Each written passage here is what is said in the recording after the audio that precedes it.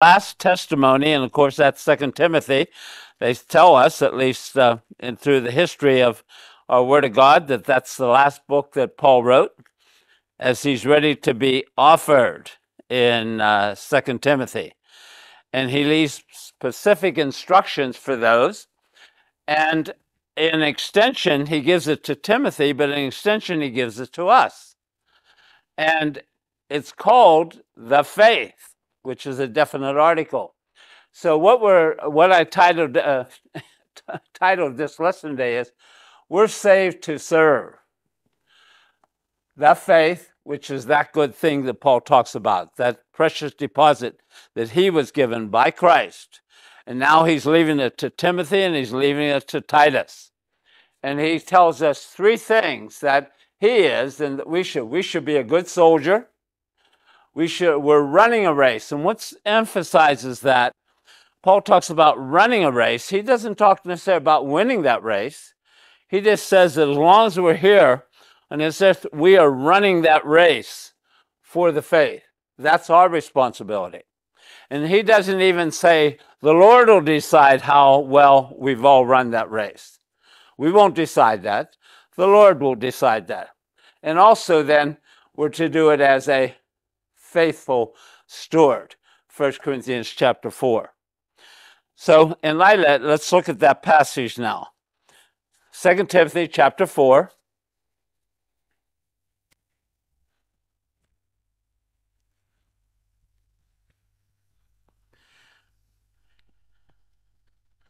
And notice the things he tells Timothy. And he warns them and also tells them. We're going to start with the first verse. First of all, he says, I charge thee. So that's very specific when you say something to someone, I'm charging you with this, okay? Tracy is in charge of a lot of people, I understand, at the airport. I don't know, but there's many. I've never been to that airport, but I'm sure that he has charged different people under him with things to do, if that's true, right, Tracy? You give them a responsibility and you expect them to what? Get it done, don't you? I just show up every day. Oh, okay. Well, so anyways, he had charged them, therefore, before God, he's telling them, and the Lord Jesus Christ, who shall judge the quick and the dead at his appearing in his kingdom. And the kingdom of God is a general term. It's used in both dispensations. The dispensation that's been given to Peter in the 12, and our dispensation is given to him. Now he tells them specifically what he's charging them to do. Preach the word, be instant in season, out of season, reprove, rebuke, exhort with all long-suffering, and that last thing, doctrine. And I said 21 times doctrine is mentioned in Paul's epistles, and 16 of those times were in 1 Timothy, 2 Timothy, and Titus as Paul leaves. That's how important doctrine is. To most today that want to get it together with the ecumenical movement, they look at it and say, well, that's not that important. Let's just the things we agree in. But no, Paul emphasizes that the doctrine, and has to do with the faith, that good thing, that precious deposit that was given to him. So when we look at that, he says, preach the word, be instant in season, out of season, rebuke, exhort with all long suffering and doctrine. And then he gives a warning in the next verse. He says, for the time will come when they're not going to endure what? Sound doctrine. But after their own lust, they shall heap to themselves teachers having itching ears. And they shall turn away their ears from the truth, that's the faith, that precious deposit that Paul was given, and shall be turned into fables. There's that thing that a lot of people talk about, that we should be going back to Pentecost. You'll hear that with a lot of things. No, we do not want to go back to Pentecost. We want to go forward with Paul and his doctrine. That's why they say, well, Paul seems to be such a braggart. Well, what he's bragging about is his commission. He's bragging about the gospel that was given to him, not about himself as a person. He says very clearly, it actually, I think, really got to Paul that he had persecuted that church, the kingdom church that's going to be on the earth, given to Israel. And so very quickly he says, I'm not even worthy to be an apostle, but I have a job to do. So he says, they're going to turn away their ears from the truth, shall be turned to him, but watch thou in all things. And then he tells Timothy 2 words there. What does he tell him? Endure afflictions. Now, when Paul was having a thorn in the flesh, and Paul asked 3 times for it to be taken away, do you remember what Christ said to him? Is made perfect in what? What's the last word? Weakness. Not in, as we will get, not in prosperity, as we have this prosperity too, but it's made perfect in weakness. So now Paul changed his whole attitude. That thorn in the flesh did not leave him, but his attitude changes. Very clear. And he says, I'm going to take pleasure now in my afflictions and my persecutions, everything.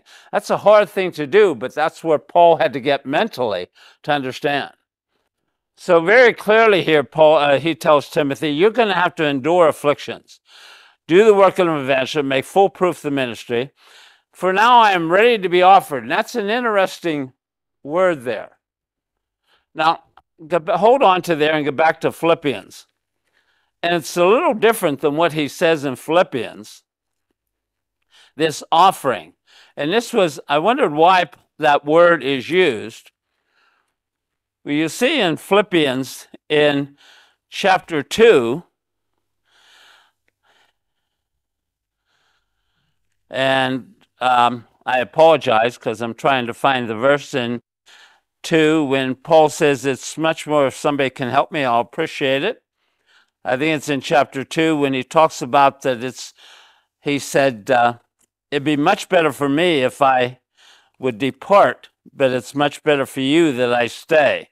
And I do apologize for you, but I can't think, but anyways, you'll get the idea.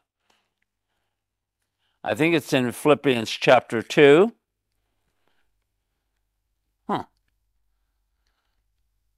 Or maybe it's in chapter 1. That's why I can't find it. Okay, so let's go back. Verse 21, I found it. For to me to live is Christ and to die is gain. But if I live in the flesh, this is the fruit of my labor. Yet what I shall choose, I wot not. For I'm in a strait betwixt two, or we would say between two, having a desire to depart and to be with Christ, which is far better. He means for him individually, it'd be much better for what I'm going through. Nevertheless, to abide in the flesh is more meaningful for you. So he says, he gives a contrast there of what would be better for him, but what is better for the Philippians if he stays. But now Paul has finished his course. He finished the course that he said in Acts 20 or 24, I've been given the gospel of the grace of God by Christ. And he says, because I have something to finish. But here he says, I have finished my course. In Acts chapter 20, it's because I've been given this, I have a course to finish. Now, in light of that, but he says, an offering. And I thought about that, of what Paul could be talking about. I am ready to be offered. He just doesn't say I'm ready to die. Well, I was thinking, do you remember what the drink offerings were that Israel would give? It was always in what? In Thanksgiving, wasn't it? When they gave offerings for Thanksgiving. So I'm just giving you, please, my interpretation that Paul says, I'm being offered in thanksgiving to God. I think that's what Paul is saying here. It's more than just departing, because I am so thankful for this wonderful commission I've been given and to understand the grace of God, that you and I are justified freely by God's grace through the redemption of Christ, that this wonderful free gift that God's not given only, He gave to Paul to give to others, has been given to us. And that's an unbelievable thing. So he said, I'm doing this. I'm ready to be offered in thanksgiving, no matter how bad it is. And what he's going to be executed by the sword. I can't comprehend that you're going to they're going to just lay him down, and somebody's going to have a long sword and whoo, and over. So, anyways, when I look at that, and he says, the time that I depart, but then he says three things here, and we've looked at this before. He says, I have fought that good fight. So he was a good soldier. So when he goes back, and I'll go back to chapter 2 of 2 Timothy, Paul's not just saying to Timothy, well, I may not have done it, but I want you to be a good soldier. What he's saying to Timothy is, I want you to remember I'm your pattern, and he's saying things to you. I was a good soldier. I fought the good fight for the faith. And what do we learn about the faith? Paul takes that word, the faith, that definite article, and he emphasizes that in the last part of every one of 1 Timothy, 2 Timothy, and Titus. So let's review a bit. Go back to 1 Timothy chapter 6 and look at the last verse, 21. We looked at this last week. Actually, I should start in 20 because he's saying, O Timothy, keep that which is committed to thy trust. That's the good thing that Paul gave that leaves with Timothy. Avoiding profane and vain babbling, so he gives a warning there, and oppositions of science falsely so called, which some professing, so if some professing, it would be some that even have understood this grace message, have erred concerning what? The faith. Grace be with thee. Amen. Paul always leaves us with that wonderful thing. So now in 2 Timothy, Paul says the same thing when he talks about I fought a good fight. So look at 2 Timothy chapter 4 and look at verse 7. I have fought a good fight. I have finished my course. And I have what? The faith. And that one faith is the one, the faith is the one faith of Ephesians 4, the 7 ones, and why we do not have unity, because people don't see the one faith, or that faith that was given special revelation to Paul, and the one baptism, of course, that we talk about that has nothing to do with water, has to do that the moment you put your faith in the completed work of Christ at Calvary, and what he's done for you at that time, you have been baptized by the Holy Spirit, has nothing to do with water, and identified and placed into the body of Christ. That's the job that the Holy Spirit does. He's the author of the Word of God, but he places us, seals us in unto the day of redemption, something we cannot lose. It's all because of what Christ has accomplished for us. So he said, there, that faith. Now, and so in 2 Timothy, he said, I've fought a good fight. I've finished my course. I've kept the faith. Now, when you go to Titus, the last verse that he gives to Titus, he emphasizes that again, the faith.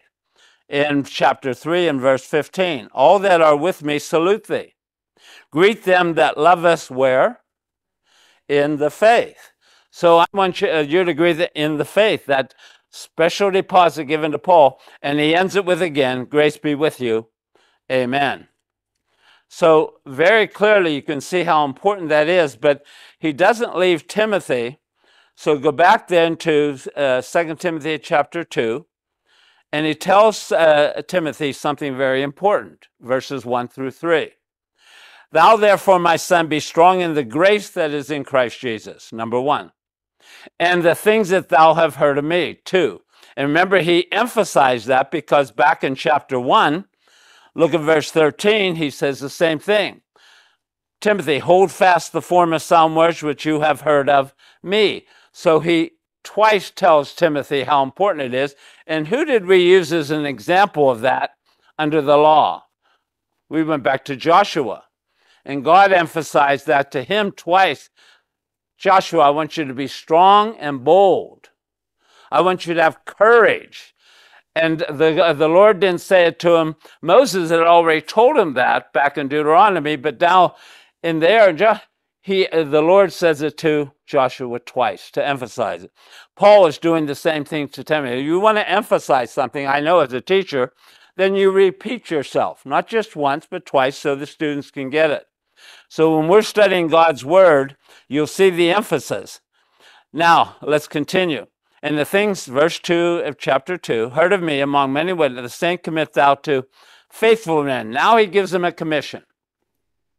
I don't want you to just be faithful, Timothy. I want you to give to faithful men. And as we knew, something happened where for thousands of years that was not true. And how it got so bad that the world went into what we call the Dark Ages in the 12th and 13th century. And it was controlled by a church. I don't even have to remember what that church was. But we came out of that not just to see a little bit of light when Martin Luther saw a little bit about faith, but it also had the secular world maybe actually have to be able to get through the Dark Ages and get out of that and come from the darkness into the light. And it changed even the progress in the secular world because of that wonderful thing. But the problem is people didn't continue to see the growth of the little bit of light that Martin Luther saw, to see that. And of course, then the Protestant denominations got totally confused again in that denomination. But anyways, let's continue now. Who shall be able to teach others? But here's the key. Thou therefore endure hardness as a good soldier. Timothy, I have been a good soldier. I want you to be a good soldier, and then I want you to commit this to faithful men who also be a good soldier. Now, why this is important is that Paul not only says it, he did it. And that's what I want to emphasize today. So I want you to go back to the book of Acts and to see how Paul was a good soldier and endured hardness as a good soldier, no matter how bad it got for him. And there's an interesting verse in chapter 14. And I'm going to do something opposite of what we usually do. We usually start and give you the ending of how important it is. I'm going to give you the ending and then to sort of question you, why is this verse so important? So in Acts chapter 14, I want you to look at just one verse there, verse 21. Now he's in Derbe here. And he says, and when they had preached the gospel in that city, and the verse before said it's in Derbe, and had taught many, they returned again to Lystra and to Iconium and Antioch. Well, again, you say, well, okay, what a big deal. Okay, you and I went on vacation. We went to somewhere. Now we're returning back to Altoona. For me, it'd be returning back to that glorious city of Johnstown. Oh, I know. God's city. Okay. I'm blaspheming. I apologize. What? Okay, you're right. I agree with you. So, yeah, you're right. So, anyways, you'd say, well, okay, Galen, what's the big deal about that? So that's the ending of that. But let's look what the big deal about that is, of Paul being boldness. Remember how I took you back to Galatians where he says, I want you to pray for one thing for me? What did he say he wanted the people to pray for him for? Boldness. Not for prosperity.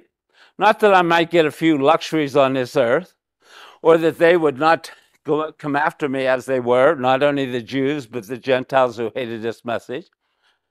Paul's just saying, but now why is this so significant? This is amazing to me when, as I was putting this together. Well, let's go back and see why this is amazing. So I want you to go back to chapter 13, and we'll go back to when he's in Antioch. So why this is so significant is because in Antioch, and we're going to look at verse 50 here, please. But the Jews stirred up the devout and honorable women and the priests, chief men of the cities, and raised persecution against Paul and Barnabas and expelled them what? So you're going to go back there, Paul? I'll be truthful. I think the Lord, send me to some new places. Don't send me back to some place that I've been expelled from when I can't imagine what's going to be awaiting me. I'm sure a lot of sufferings, a lot of beatings, and maybe a lot of death, but that's what he says. So remember the three cities. The other two were Iconium, if I'm pronouncing this correct, and Lystra. So let's go to the first verse of chapter 14 of Acts. And it came to pass in Iconium that they went both together into the synagogue of the Jews, and so spake that a great multitude, both of the Jews and also the Greeks, believed. That's amazing. So many did believe, not just Jews, but Greeks. It's also interesting of something Paul did in the book of Acts that he never does after the book of Acts. As we said last week, 3 times he says, I'll turn to the Gentiles, I'll turn to the Gentiles. And as Tracy said, 3 strikes and you're out in the end of Acts. But here at this time, every time he goes into the city, the first place he goes to in Acts is into a synagogue. He's going to preach to them Christ as their Messiah, to the Jews, or to this new message also, Jews and Greek. But now notice what immediately happens. Verse 2, but the unbelieving Jews stirred up the Gentiles and made their minds evil, afflicted against the brethren. Long time therefore abode they, speaking, here's that word, boldly in the Lord, which gave testimony unto the word of his grace, and granted signs and wonders to be done by their hands. Signs and wonders are still going to be there even with Paul in the book of Acts, but not afterwards. But the multitude of the city now was divided, and part held with the Jews and part with the apostles. And when there was an assault made both of the Gentiles and also the Jews with their rulers, to use them despitefully, and to what? He's going to go back to Iconium after he preached in Derbe. They want to stone him there in Iconium, but notice the next verse. The Lord does help him in the book of Acts. They were aware of it and fled into Lystra and Derbe cities and go on into the region, and there they preached the gospel. Now, verse 8 is also very significant. And there's one reason why I'm going to give you an account that took place. Because even though they had stirred things, Paul's going to perform a miracle. And when he performs this miracle, they are going to think that he and Barnabas are gods, small g. Okay? And they called Barnabas, if you know, Jupiter, and they called Paul Mercurius because he was the chief speaker. But now, what's significant about this that I said was very important in the book of Acts, and we did a study of this a long time ago that I took you to, that Paul duplicated every miracle that Peter did. And that was very significant. So if you want to study the book of Acts, look at all the miracles that Peter performed, and you'll see that Paul duplicated every single one. And it was necessary to prove his apostleship.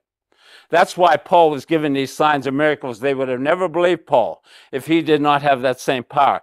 But 8 is significant. Look at that. And there said a certain man at Lystra, impotent in his feet, being a cripple from his mother's womb, who never had walked. Now, this is the first miracle we see that Paul performed. Why is that so significant? Well, if you want to put a note down, if you do what I have to do, because I'm not able to remember everything. I remember Tracy looking at my Bible one time, and he said, looks like you're adding to the Word of God there, Galen, with all your different notes. But I'm not smart enough, so notes do help me. So in my Bible, I wrote Acts 3, verses 6 through 9, there, verse 8. And when you go back to Acts 3, 6, 9, you'll see Acts 14:8. Why this is significant is because, do you remember Peter's first miracle? What? Who was what? From birth had never walked. This is not just by chance, and I think Tracy will agree with you, or all of you will agree. This is absolutely important. That Paul performs the same miracle because, well, what the heck? Let's go back to Acts 3. We're not going to get very far today, so we'll continue next week.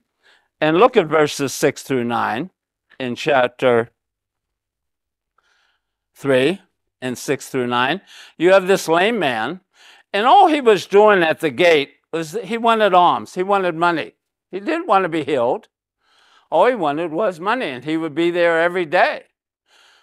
And now let's start in 6. Then Peter said, now he's talking to this man, silver and gold have I none, but such as I have give I thee. In the name of Jesus Christ of Nazareth, rise up and walk. And he took him by the right hand and lifted him up, and immediately his feet and ankle bones received strength. And he leaping up stood and walked and entered with him into the temple, walking and leaping and praising God. This is an actual physical occurrence, but it also gives us what Israel should be like. Israel is that lame individual here when Peter then comes to him that can't walk. But when they come to Christ, when that comes, they're going to be leaping, enjoying, and going into the temple. So it gives us also significant. But what I'm saying is, that's the first miracle that Peter performed. Paul does the same thing. Later on, Paul's going to raise somebody from the dead. Peter raised from the dead. Peter took away unclean spirits. Paul, if you go to Acts 27:9, took away evil spirits. Peter, it says that the thousands came to him in the first part of Acts, and they were all healed. And if you go to Paul in the last part of Acts, he was on an island. And after he had healed a certain man, it said that everyone in the island came to him, and what happened? The same thing. All of them were healed. So it's very significant of how important it is in the book of Acts as we get this transition from Peter to Paul. And remember also I told you after Acts 15, and Acts 15 is the same council that takes place in Galatians chapter 2, when Paul was sent up by revelation to give them that gospel that was given to him by Christ, to present that to the 12 and to them. And I lost my train of thought, so please forgive me. All of a sudden it just went blank. Yes, thank you.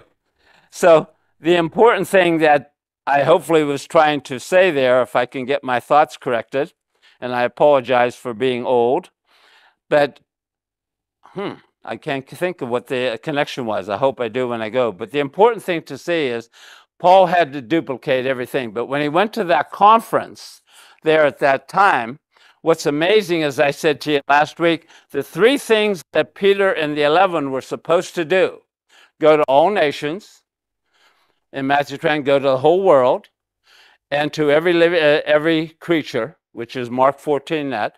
Paul fulfilled every one of those. He went to all nations. He went to the entire world, whether it was the known world, I don't think. I'm going to go by the word of God. It said it was revealed, and to every creature. Paul fulfilled in his ministry of grace what Peter and them never fulfilled. And why I said that, because now I know why I went there. Because you'll have a church out there that says Peter went to Rome, and then he was supposedly crucified upside down. There's no proof of that in the Word of God. I don't think that's true. But that he set up this place, which is now they call the Eternal City, Vatican. But Peter then would have lied to Paul, but not only to Paul, but he would have lied to God. Because he very clearly gave Paul and Barnabas the right hand of fellowship, telling them that they would go unto the uncircumcision, the Gentiles, and we will go only to the circumcision. We will minister only to Israel, to those circumcised saints who are part of that earthly kingdom that Peter and them preached. So he would have not only lied because he gave the right hand of fellowship that they would not do that. Also, if you go to the last book of Rome, which is amazing, Paul wrote the book of Romans, according to what I read from history, probably about 62 or 63 AD, which was like 30 years after Christ was crucified and was resurrected. And why that's significant is because Paul greets in that last chapter, I read, I think it's 26 to 29 people that he greets and says salute, and also to their whole household. He's writing to the Romans. He's not there yet. There seems to be one person missing there that he doesn't greet, and that's Peter. So it's always amazed me. I don't know if Peter's even living 30 years from now, but the important thing, he doesn't greet him. If he would be in Rome, and when Paul's in prison there, as Philippians taught, it doesn't say anything about Peter coming to Paul, or Paul asking to have Peter come to him. And some did come to him and minister to him. Just significant. So the Word of God is totally different from tradition. We go by the Word of God. So there's no proof. It's even, there's out there that some say that James, before he died in Acts 12, went to Spain. It's Paul in Romans that says, I'm going to go to Spain. James never went to Spain before he was killed by Herod in Acts 12. But that church has that thing that not only James went there, but then they have someone else that they love so much go with him. They said Mary went with him to Spain, and that's an untruth. So So when you look at God's word, always remember that. But anyways, you see what happens here. So they want to stone him in Iconium. And notice what happens here. When they want to stone him, they became aware of it, and they left that region. So now Paul is going back to Antioch, where they expelled him and probably wanted to stone him. Paul is going to go back as a good soldier to Iconium when they definitely want to stone him there. But now he's going back to Lystra. And what's significant about that? Did they also not only want to stone him, they what? They did stone him. And there's a discrepancy. I don't know how you guys look at whether Paul was actually dead or whether he wasn't. I think it's that same time when Paul says, I don't know if I was in the body or out of the body, when I was taken up to the third heaven. I think that's the occurrence here that takes place in Acts 4. But they actually do stone him, and they stirred up the people. But what is so significant is that unbelievable change. Just a few verses before, they were calling them what? Gods. Small g. And they wanted them almost to bow it down. And Paul's saying, we're nothing but men. Don't bow down to us. But all of a sudden that changed when they stirred up all this thing. Look at verse 14 of chapter 14. Which when the apostles Barnabas and Paul heard, they rent their clothes and ran them on crying them. They said, please, we're not gods. We're only men like you. And saying, sirs, why do ye these things? We also men of like passion with you, and preach unto you that ye should turn from these vanities, all these other small gods, unto the living God, which made heaven and earth and the sea and all things that were in, who in time past suffered all nations to walk in their own way. I think he's talking about back in Genesis 11 before he called out Abraham.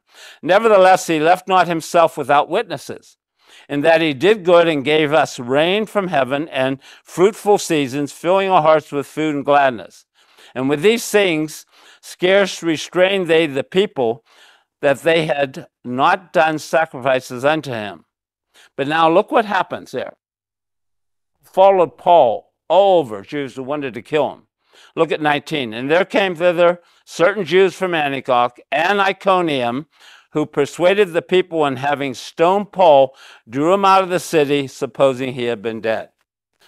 So what's significant, why I took you to that last verse, is Paul didn't just say to Timothy, well, maybe I wasn't a good soldier, but I want you to be. Paul, as our pattern, proved it just in this small little packages what a good soldier he was. Because I can't imagine that after he had preached in Derbe, that he's going to go back to Antioch, where they expelled him, back to Iconium, where they wanted to stone him, and back to Lystra, where they did stone him. That's a good soldier. That's a faithful steward. That's one who's running the race. So he not only says that to Timothy, but notice what he says to the Philippians as we start to close. And boy, I didn't get hardly anywhere, but we'll continue. We're not rushed. In chapter 1 of Philippians,